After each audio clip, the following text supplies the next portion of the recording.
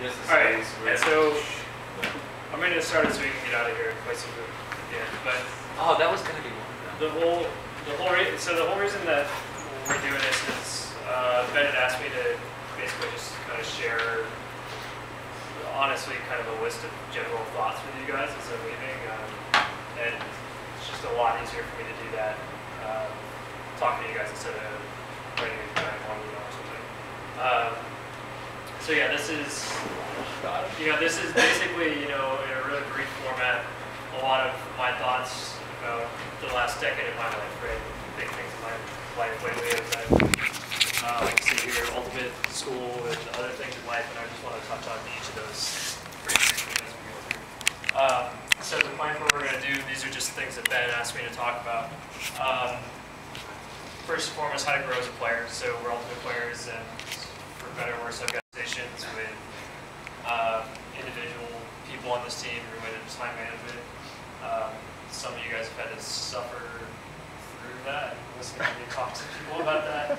But I'll give just a brief version of that. Ben also wanted me to just talk a little bit about how to grow as a man, right? So I mean, my perspective on you guys as you come in,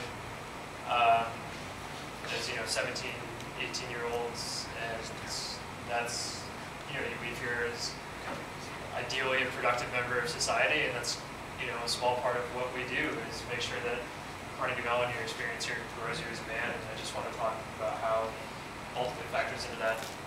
And the last thing is just a couple of brief comments about where Mr. Yuck has been and where I'd like to see us going. So we talked a little bit about this in our team meeting the other week, but I just want to throw a couple slides up to just kind of hammer that home. So first I'll just, to talk about how to grow as a player. When I think about how to grow as a player, I think about my trajectory first, how I got to be where I am now. When I think about this, it really starts for me in the summer of 2000, 2001, where I learned how to throw. So I spent a lot of time throwing with my older brother, Micah, when I was in high school, as he was starting to play Ultimate, and a number of you guys have commented on how that is sort of obvious if you see the two of us playing. So there's just an example picture of the fact that our flips are basically identical, right down the face we apparently made when we were so that's kind of where I got my start. From there, after I went off to college, I eventually started playing on the tough speed team. And for me, that was kind of the beginning of a process that is usually very much ongoing still. I view that process as how do I get me as a player from my origins on a B team, ideally up to club nationals this year.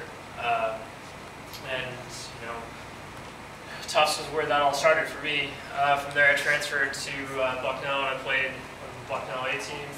In 2004 I started playing club, the co-ed team called Hooray for Co-ed. After that came to CMU, played as a captain and a player at CMU. Was of course the years in 2005 to 2007. And also throughout my time in Pittsburgh, 2005 to 2010, I've been playing in the Pittsburgh Open community, various iterations of open teams here, including Bird, Forge, Ironman. And then, I'm either going to have one more season here as a mixed player, or going to be up in Boston. So for me, all these phases sort of taught me different things. The first thing that I primarily learned at Tufts was a lot about work ethic. It's a program that's known as having a ton of great athletes, great workers in that program. Also a lot about mentality. How do you think about the sport? How do you train for the sport? And offensive and defensive systems. I mean, some of you over the years have heard me talk about my first experiences at Tufts and what those systems were like. We played with some of those, we've incorporated some of it, we've thrown some of it away. But I learned all of that as a young player at Tufts, and that was huge for me. When I went to Bucknell, I learned a lot about how to be a support player, how to be a role player. So I jumped up to the sort of A-team level for the first time, and I was in a position where I was playing right next to guys that were a hell of a lot better than I was. And my job was to find a way to slot into the offense primarily and not be in the way, right? Let our big dogs go make their plays and make sure I didn't turn the disc over. And that, that taught me a lot to learn, how to be a role player in that scenario. when I came to CMU, I was expected to be a leader. By the time, obviously, I was captaining the team. I was also one of the 3 or 4 guys when I was playing that was expected to go out and make the big plays, perform under pressure if we needed to get a couple breaks back. I was the guy who was supposed to go get the Ds. I was the guy who was supposed to go make the plays. That took a lot of getting used to. And at the club level, for me, all those things happened kind of again. And ultimately culminated in a lot of learning how to teach people, how to motivate people, how to lead, my peers as a club captain, how to lead you guys as a coach. And for me, this is, every piece of this has been really important for how you grow as a player. And that's something, I want you guys to try to figure out is, what parts of these things do you have? What do you need to work on? Where are you? Where do you think you need to go? So I feel very strongly that, having kind of a foundation built on work ethic, mentality, approach to the sport, and, progressing through these phases, how do you be a role player? How do you be a leader? How do you deal with the pressure of having to be the guy who's supposed to go win the game, that kind of stuff. That's, I'd encourage you to try to figure out how to do that, and to the extent that you can get yourself out in a teaching role in the sport, that's huge for you. That's, I've improved more as a player over the past 4 or 5 seasons as, a captain and a coach than I had, in the 5 before that. So just in sort of a really general sense, I want to talk through a couple things that I think are really important for developing as a player. And the first thing for me is get inspired by something, right? So this for me was pretty easy. These are a couple of pictures of my brother Micah playing at Club Nationals 2006, right? This is, I guess, 2 shots from him playing against Dog, which was a big deal at the time, right? Death or Glory is, there's still a great program at the Masters level, but then they're playing in the Open Division and they're making a lot of noise. And the fact that the guy that I competed with growing up, the guy that I knew I could run right with, I could be an athlete right next to, he's playing against guys that have won world championships, right? That was something that was hugely inspiring to me. It made me feel like I can play the sport, right? And I just want to show you this other picture, which really was one of the first things that, I saw a picture of Ultimate and said, holy shit, that's a crazy play, right? And so this is a picture of Jeff Graham, who then was captaining Twisted Metal, was progressed on through the years. Last season he was the captain of Ironside. He's a great player, he's a great dude. He's one of these guys that's been sort of endlessly inspiring to me. This player in particular, and what I want to show you is actually the video that this guy shot, if I can. And this was something that was really kind of important to me when I was young, is realizing that these, how important plays like this can be, and how inspiring it can be.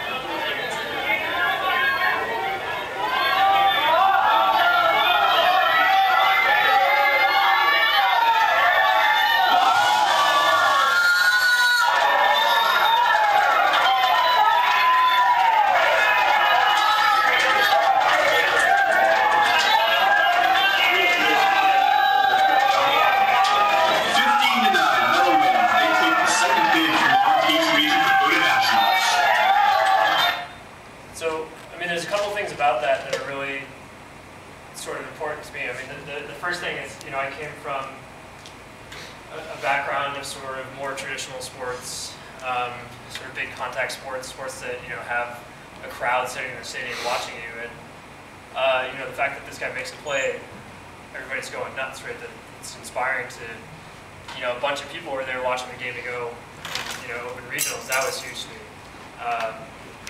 That was something that really kind of got me motivated to try to get to that level, to play at that level, to get exposure at that level.